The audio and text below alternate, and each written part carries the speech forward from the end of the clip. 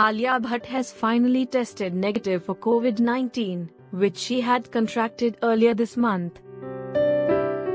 The actress, on Wednesday, posted a photo of herself smiling with all her heart for the camera and wrote, "The only time being negative is a good thing."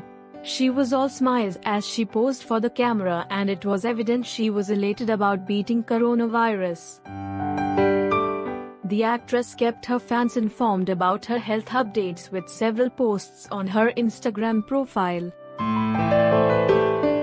Alia Bhatt was filming Gangubai Kathiawadi with director Sanjay Leela Bhansali and Brahmastra with boyfriend, actor Ranbir Kapoor, before the duo contracted COVID-19 last month.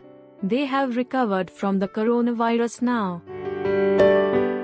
In terms of work, Alia Bhatt will next be seen in Ayan Mukherjee's Brahmastra with boyfriend Ranbir Kapoor, Amitabh Bachchan, and Nagarjuna Akkineni, in Sanjay Leela Bhansali's Gangubai Kathiawadi and in S.S. Rajamouli's RRR. News Desk.